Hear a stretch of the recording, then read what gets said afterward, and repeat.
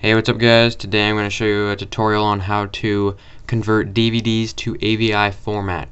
Now to do this, you're going to have to get this program called DVD Decryptor, and it's on this site right here. I'm going to have a link in the description. You're going to download that, and you're also going to have a DVD, and just put that in your computer. If your drive can support it, it probably can. And so you're going to put the DVD in the drive, and then you're going to launch DVD Decryptor software, and then I'll show you what you have to do.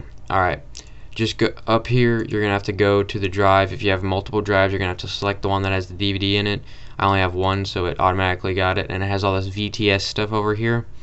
And I have Scary Movie right here. So what you're gonna first have to do is go over to Mode and select IFOI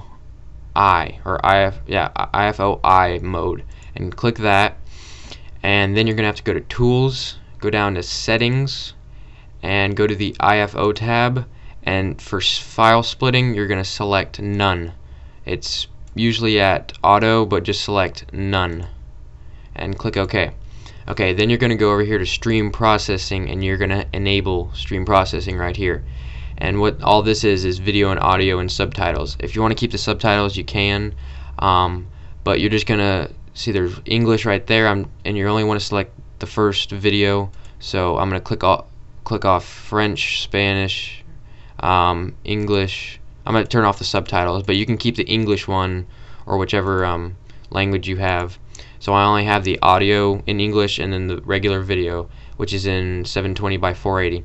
So then you're going to have to find a folder to put this in.